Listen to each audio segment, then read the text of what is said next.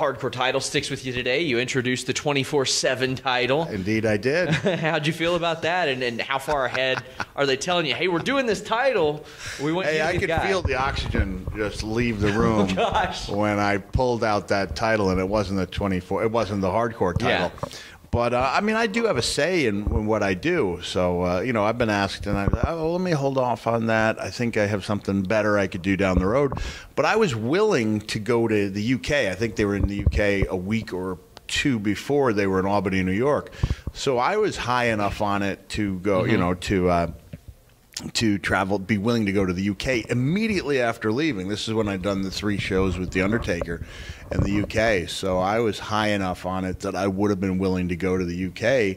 And I did sense, I could understand, all right, this is a little bit of bait and switch, you know, you know, we're getting people excited about one title, giving them the other. I didn't understand the volume of disagreement I would receive, you know, in the aftermath. But even on that first night, I was like, come on, you can't, if you're telling me that you don't get a kick out of R-Truth, you know, opening up the, Bobby Roode opening up the door of what turned out to be my rental car. They asked me, really? Yeah, I'm on the Emerald Isle, so once in a while I get a nice car.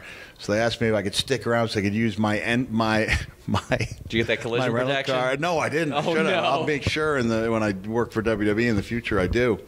I was like, if you can't tell me you didn't enjoy that. If you do, you're not lying to me. You're lying to yourself. And since then, I think it's gone on. I think people are pretty unanimous in finding it an entertaining part of the show.